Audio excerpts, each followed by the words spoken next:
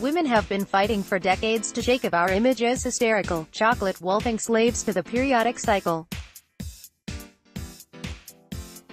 But let's be honest, PMS and periods are as much a part of our depression as emotionally unavailable boyfriends, bill payments, and low bank balance. For those who don't know, premenstrual syndrome, PMS, is a condition that affects women physically and psychologically a few days before their periods.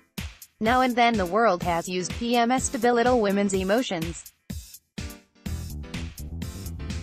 But in a bizarre series of events, PMS has actually served as a reason that has acquitted a woman out of a murder charge. The Rajasthan High Court has acquitted a woman of killing a child based on her plea of insanity of mind owing to PMS syndrome.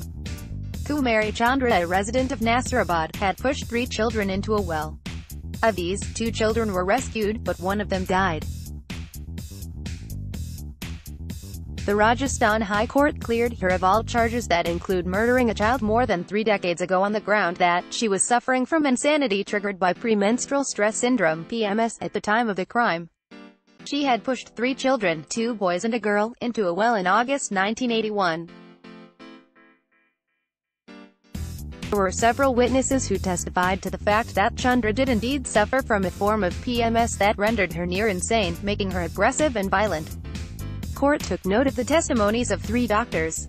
2 of them had treated Chandra for her condition and attested to it being abnormal compared to other women. Cover image is only for representational purpose.